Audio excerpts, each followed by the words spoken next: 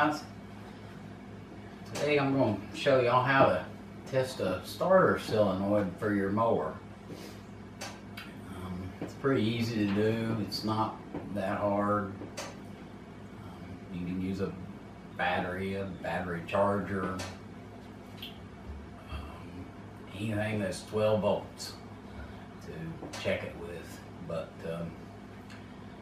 let's get started on it. Alright guys, here's solenoid. Yours may look different, but I'll explain to you the difference. This one has two terminals right here. One's positive, one's ground. It doesn't matter which way you do it. Even on your mower, it doesn't matter which wire you hook where. You can put one here, or you can swap them. It doesn't matter. But if yours only has one terminal here, and this one's not there, that's okay. You can still test it. This terminal inside here is grounded to this base inside here. So rather than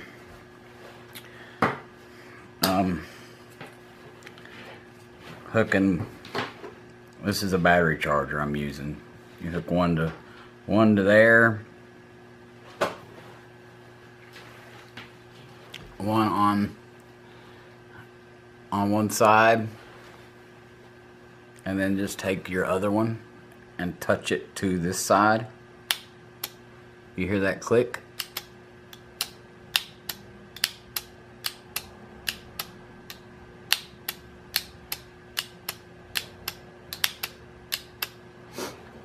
On the other one that only has one post here, you'll ground it here on the mount bracket, and then touch it to that. They're positive to this post right here. So basically, this terminal that is missing is connected to this bracket, so it grounds through the bracket to where this one grounds on this second post. So now that you think it's working because it's clicking. Well, that's not always the case. It may be clicking, but it may not be connecting these two together inside there. And that's all this does. It's like a big switch. This side comes from your battery, just like this, say. And then the other side goes straight to your starter motor. Well, these two aren't connected until this is engaged, and one of these comes straight from the key switch to one of these terminals. Like I said, it doesn't matter which one, but if you have a two terminal, say you go buy a solenoid and you buy a two, and when you take yours off it only has one, you can still use this too. All you have to do is run a wire, put a terminal on it, and put it on one of these terminals, and then put another terminal on this side and run your bolt through it and ground it from here to the bracket, and it will work. And then you put your starter wire, your only wire that you have, here, and it will work.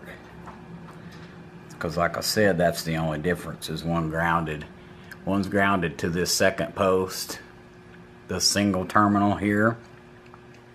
Solenoid that only has one of these, it's grounded to the base. So all you gotta do is take one of these posts and ground it to the base. And then when you mount this to the frame, it's grounded through the frame. And it will work. So, but your second test, you will need a multimeter.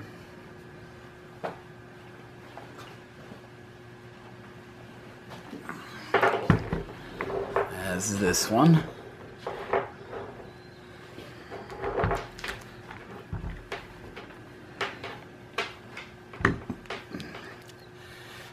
And these are a little hard to use to do it.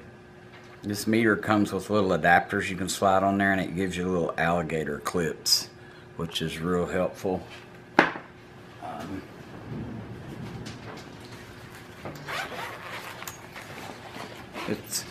It's just hard to hold those on these two terminals while you're trying to put power and engage, but this just slips on here like that, and then it gives you alligator clips. Pretty cool. Let's slide this one on.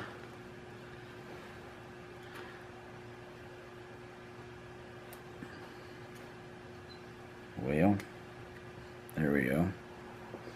And now we have an alligator clip on the positive. So now what you're gonna do, you got your meter, you're gonna put it on ohms, which is resistance. Pretty much for people that don't know a meter, when you put it on ohms, you're pretty much checking a connection between something. It's the resistance between it, but it's a connection between. It could be a switch, it could be one end of a wire to the other end of the wire. You're checking to make sure there's no break in that wire. So when I put this on ohms, this meter has a buzzer. So when I connect it, one side to, it doesn't matter, red on this side, black on this side, red on it, it doesn't matter which way you do it. It's just a connection. So right now, this solenoid is not engaged, so I'm getting nothing. It's just reading OL. But when you connect power to it and ground, and it connects inside of it, it'll beep.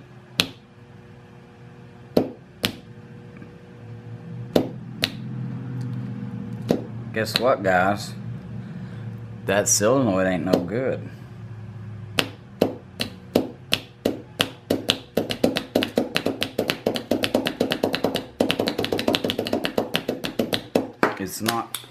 It's not connecting inside there. Now you want to make sure and check your connections and stuff, and make sure that you're doing this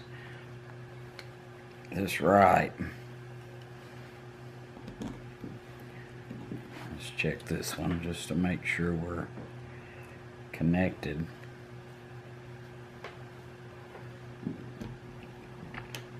And then do it again.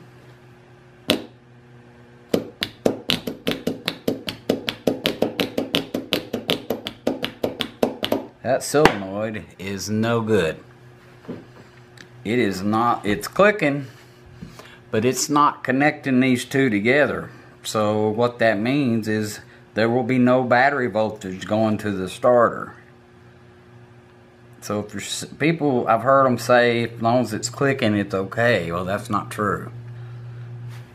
If it's clicking, it doesn't mean necessarily it's connecting these two together inside here.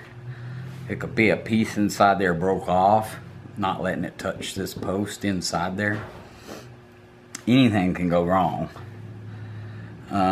Just to make sure, let's connect these two leads together and it should beep. So if these two posts were connecting inside there, it would beep.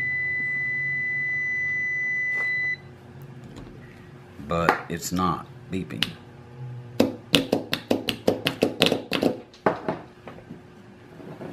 Let's try it the other way. Let's hook positive here and then ground it to the other side.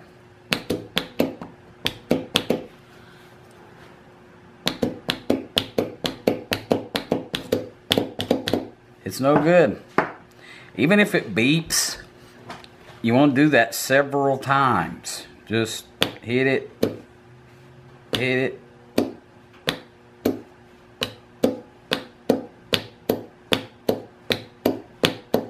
Just to make sure, if yours is working, that it engages that meter every single time. If you touch it and it beeps, and then you touch it again and then it don't beep, touch it again and it don't beep, touch it again and it beeps, you need to buy a solenoid, because it should connect every time. But that solenoid is no good. It is garbage. So we're going to throw it away and buy a new one. So there you go. If you have any more questions, leave them in the comments and I'll be glad to answer them. I'll do another video of testing the solenoid with it on the mower, so that way you don't have to take it off, and it's easier to do it that way anyways, check it on there. But most people, they just take it off and then they're looking at it going, I wonder if it's any good. I wonder if there's a way to test it. Well, that's what this video is for, to show you how to test it. Alright guys, I hope that video helped you checking the solenoid there. Like I said, I'll do a video with it on the mower, so you'll know what to check for on the mower to the solenoid, to make sure that all that's working. But if you like this video, hit the little like button. If you haven't subscribed to my channel, hit the little subscribe button. That way you'll get notifications of future videos. You can share my video. And we'll see you on the next video.